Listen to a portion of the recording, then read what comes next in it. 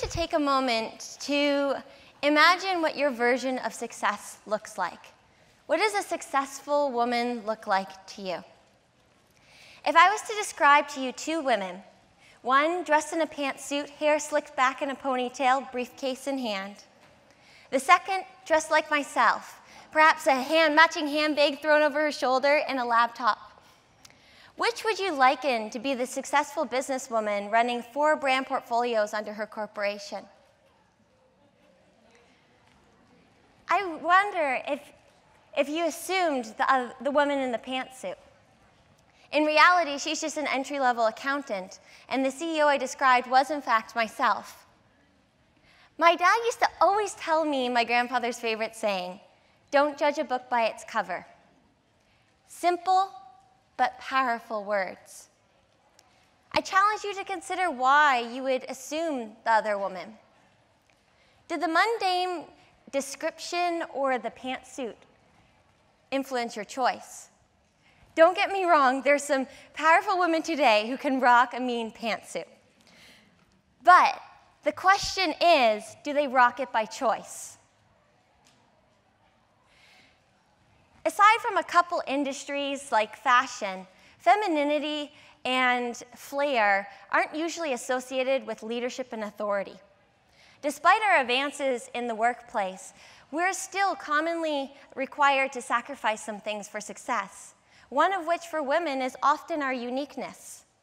And the never-ending pressure to blend in and conform, I personally feel, is a key problem. In most industries, we have a standard image of success. Women in tech is a popular topic as of late. One of my brand portfolios is a tech startup. I'm anything but your typical tech founder. You can imagine how much I can stick out like a sore thumb at a tech networking event or conference.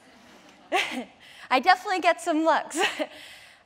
Perceptions are a funny thing. On paper and in concept, they're really easy to point out, and fashion versus tech is obviously an obvious stereotype to acknowledge. But in the context of applying it to our own lives, that's when things can start to get sticky and blur. On the topic of women in tech, I'm sure Reshma from Girls Who Code will have some more reasons to add of why maybe girls might not pursue coding or the technology industry. But should one of them be that their interests or preferences don't align with the industry persona? If someone is passionate about pursuing technology, but then they equally have that bright, exuberant personality and flair, so they stand out like a sore thumb at those industry events, should that discourage them from wanting to pursue that career? That may apply a lot for young girls who are trying to decide what their career could be or where they want to go, and that could certainly influence their choice. But in the context of when we're growing older, women are progressing. We're gaining great self-confidence. We're becoming strong leaders, especially under younger generations. And we're getting that attitude, and that go-getter attitude of wanting to go after our ambitions and achieve our goals. So some of those stereotypes and perceptions might not stop us. It didn't stop me. But the greater problem exists on those who believe that going after your ambitions, but it's okay to sacrifice a piece of ourselves to succeed. I want to ask you to consider that a girl who's very passionate about technology, but has that flair like myself. I want you to consider, what if she lost that piece of her? What if she got rid of her fashionable wardrobes and exuberant style and for plainer look? Muted her bright and loud personality for an ordinary, quiet one, and pursued her career? Will she succeed? Maybe. She certainly won't stick out like I do at events. She won't be questioned by industry leaders of her credentials and if she's in the right place. Will she be happy? Probably not. You see, despite the success that she may gain or the superficial material values and wealth that she could achieve, there's always going to be that piece of her missing, or that piece of yearning for more, of not feeling content and satisfied with the work that she's doing. In order to be an authentic leader, you first have to be authentic to yourself.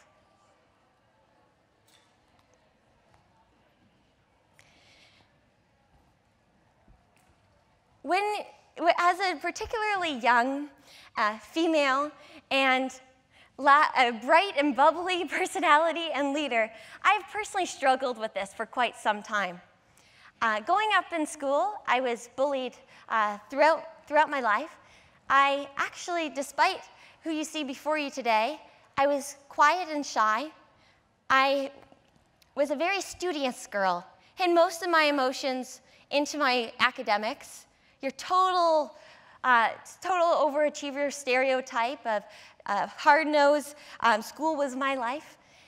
And if you were to ask me who I was, I wouldn't have been able to tell you. I had no grasp of my identity. I had accumulated the interests of anyone that was around me so I could fit in, so I could blend in, so I wouldn't be picked on. I had no authentic relationships. Yeah, sure, I had acquaintances. I could sit beside someone at lunch, but I had no one that understood me, no one that could support me in my time of need, or no one who could challenge me, to push me to grow as a leader. Over time, maybe things bottled up and enough became enough, and that Kelly inside of me decided to start to come out. And slowly, I slowly started to show my true colors. And as I started to blossom and show those true colors, that's when my leadership journey skyrocketed. As I started to show more and more and accept who I was, I had greater energy, greater passion, and greater self-confidence in everything that I did. And this reflected in my relationships. The greater my interactions became, I was able to develop a support network. I was able to develop peer groups that challenged me and create relationships that could propel me towards my goals.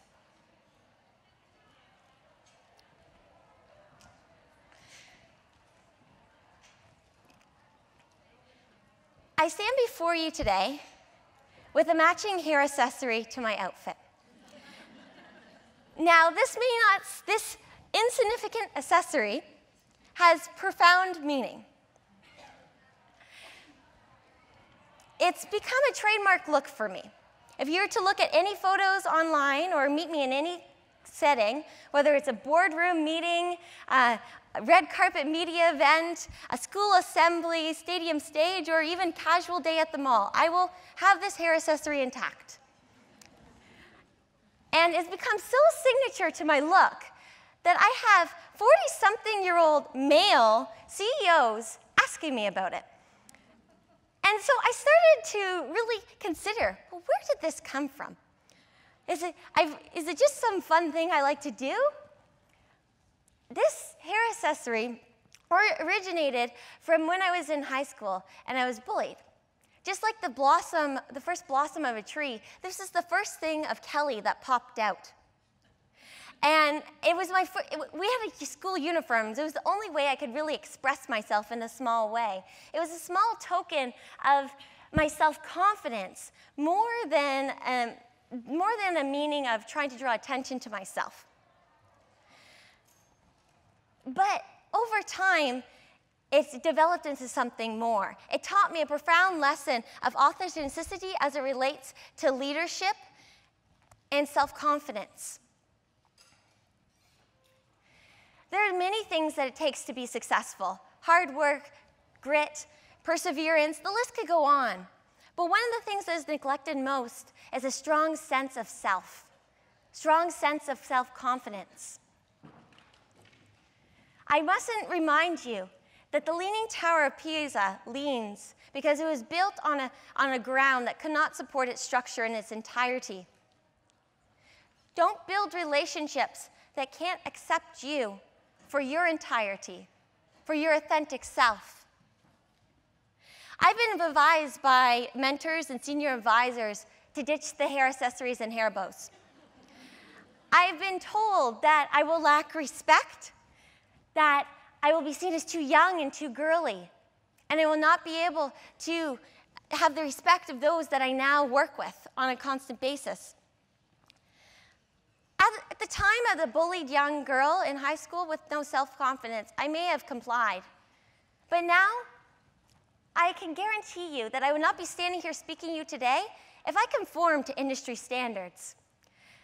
To each their own opinion, and I welcome the feedback as always, but I do consider now and think to them, if I was to develop, if a leader cannot accept me respect me as a leader, or see me as an equal with a hair accessory intact, then they're probably not someone I wish to do business with.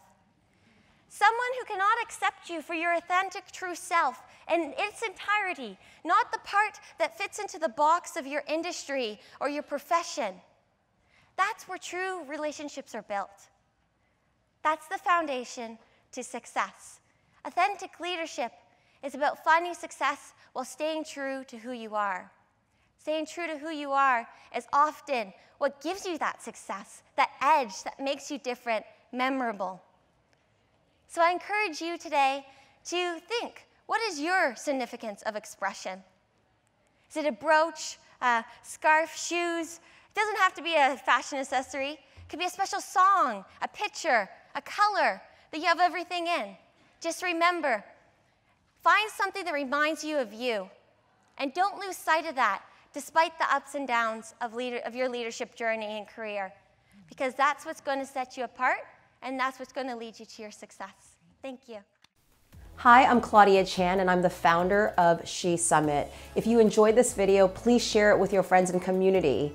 At She Summit, we believe there is a leader and change agent inside everyone, and our goal is to unleash you to lead change from where you are for issues that you care about to benefit your life, your family, your workplace, and even the world. There's so many ways to follow us if you're interested in this leadership content. You can actually subscribe to this YouTube channel, of course, but also visit our website where you can sign up for our newsletter and learn more about our community, new leadership courses that we're rolling out, and our 2019 She Summit conference. And I also just launched a podcast based on my book. It's called the How We Rise Leadership Podcast. So please follow us. There's so many ways to follow us. And I'm so excited for you to join our new generation of leaders to lead change again for our lives and for the world.